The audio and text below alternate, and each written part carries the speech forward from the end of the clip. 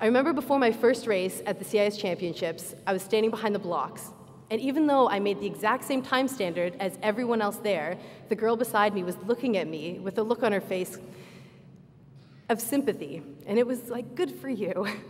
And it bothered me a little bit, but it actually worked in my favor. Because while she was busy feeling sorry for me, she didn't notice when I flew past her in the race. The best moment of this meet was walking past her and her coach and him saying, "Do you realize you were just beat by a girl with one leg?" And I just walked by like, awesome. My teammates also made this meet very special for me. Even though my times were not going to advance to the final, they knew there was an opportunity for me to set a world record for my para category at the meet. And they were up and down the pool deck cheering for me as if it was the Olympic final. They were always so supportive of me, whether it was as a Vike or a Paralympic athlete. My favorite memory of a teammate from my years as a varsity athlete was with my friend Naomi.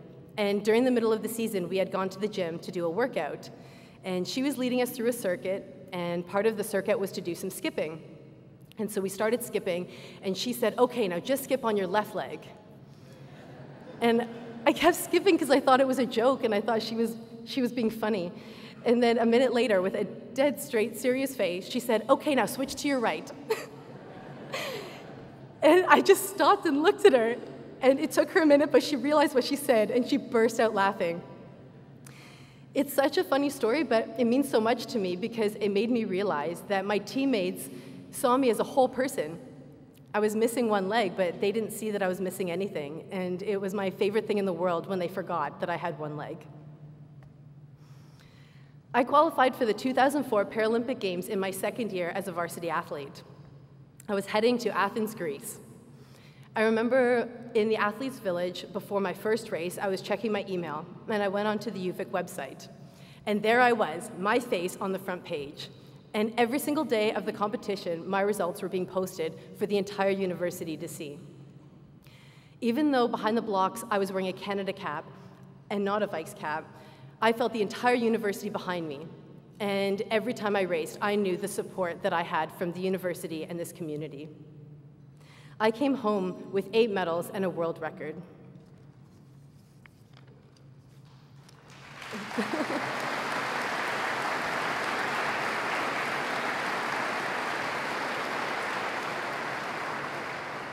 Thank you. After a short break of the Paralympics, I was ready to dive into my second season as a CIS athlete. This year, we had a new goal. I didn't want to just qualify for the CIS Championships. I wanted to be competitive. I wanted to make a final swim. I'd made the standard early on in the season, so I was already way ahead of where I'd been the year before. So when we landed in Edmonton, I felt like I was on my way to making that final swim. It had been lucky because I had ended up having my preliminary swim against a very good friend of mine, Lauren Daniels. And we were behind the blocks just joking around and having a great time. But somehow the media found out that a girl with one leg had qualified for the CIS standards. And so before we knew it, there were cameras in our face. And I remember turning to my friend Lauren and saying to her, "I'm sorry, there's no way I can let you beat me. There's a camera here and I'm a world record holder." And she turned back to me and she said, "I'm sorry, there's no way I can let you beat me. There's a camera here and I have twice the number of legs that you have." And we just fell on the ground laughing. And from the beginning, I knew this was going to be a great race. So we jumped in the water. Lauren ended up out-touching me, but I had set a world record for my para category. So I guess that kind of made up for the fact that she beat me. This definitely goes down as my favorite race of all time, because not only were we having such a great time, but we came out with amazing races. We both qualified for the semifinal at the CIS Championships. I was ecstatic. I'd set a world record, I had gotten my final swim, and after having a bunch of interviews with the media, I went to go talk to my coach, Peter. I was over the moon excited. And he looked at me and he said, "Good job, but I really think your third turn could have been better." And I absolutely loved that I could set a world record and he could still find something for me to improve upon. He was always pushing me forward to be better. And I honestly think this is the attitude that allows people to succeed past a single goal and really succeed for their entire life. Every goal that is reached turned into a stepping stone for the next goal. I came home from this CIS Championships with a 15th place finish and a title of All-Canadian.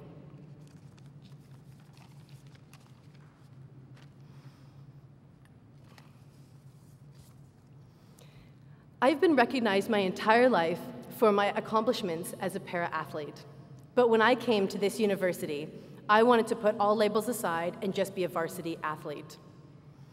After these CIS championships, I was, for the first time in my life, recognized for my accomplishments as an athlete, period, with no labels, no categories. I was named 2 years in a row the UVic Athlete of the Year. These were some of the proudest moments of my entire life. And looking back, I honestly believe that the only way anyone, including myself, can succeed at their goals is because somebody gives them an opportunity and to have people believe in you. I believe that everybody, no matter what challenges you face, deserves the right to be able to chase after their dreams. There was never a question in this university's eyes that they were going to support me in any dream, any goal that I had. And I honestly believe that they're a trendsetter that way. I believe, as far as I know, that this university is the only university to have given the title of Athlete of the Year to a Paralympic athlete.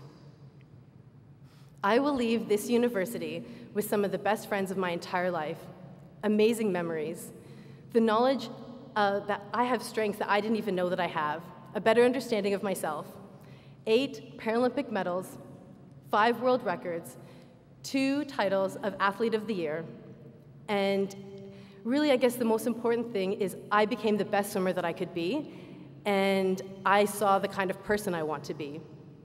By recognizing how important the role of the people at this university played in my life in believing in me and supporting me in my dreams, I now realize that that is the exact role that I want to play in other people's lives.